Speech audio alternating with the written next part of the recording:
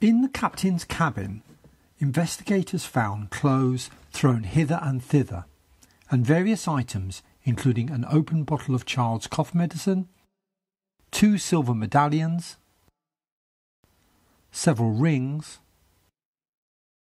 a watch, and a purse containing 2 pieces of $10.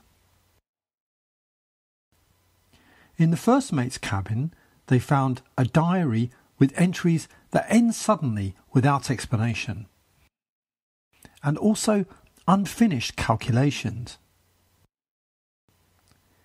In the cargo hold, they found 1,692 barrels of alcohol and 9 empty barrels of alcohol. On the bridge, they found 1 broken clock and the captain's log. Amongst the missing items were a lifeboat, a chronometer, and a sextant.